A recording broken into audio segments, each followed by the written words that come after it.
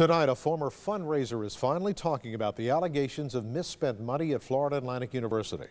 Carla Coleman, the former executive fundraiser at FAU, was facing a charge of official misconduct. Today, she pleaded guilty to a lesser charge of falsifying records.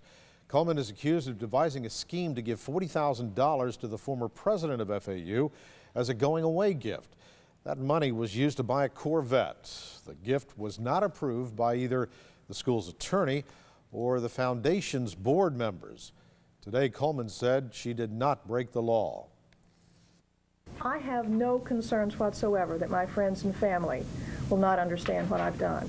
They understand what I've done. They support me in this action, and they applaud the fact that there will be no record from this incident.